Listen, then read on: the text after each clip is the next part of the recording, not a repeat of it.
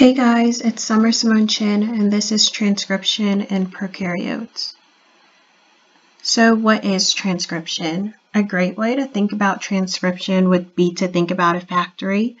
If you have to make the tools to make that heavy machinery that's going to pump out your product in the factory, the tools you make in order to take whatever formula was given to make the heavy machinery is the transcription. And then that heavy machinery to make the final product would be the translation, and the instructions to make those initial tools would be replication. So we've got DNA as our first step for replication. DNA gets replicated and we're able to then do transcription, which is taking the DNA and making RNA. And once you make RNA, you can use that RNA and make protein, which is called translation. Over here, we're breaking down transcription into its steps. We have initiation, which is just the beginning of transcription. It's going to happen when you have the RNA polymerase binding to the promoter region.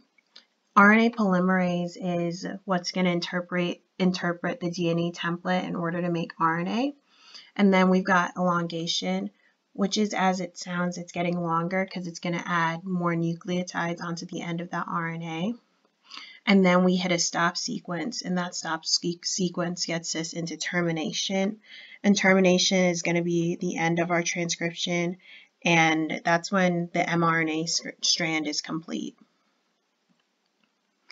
Here we have a diagram showing the whole process, and it's important to note the reference points like 3' and 5'.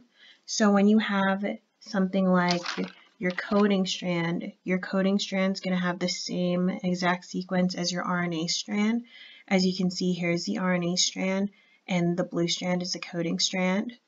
We're going to have 5', 5', 3', 3', and then your template strand is going to be complementary to both your RNA strand and technically your coding strand as well.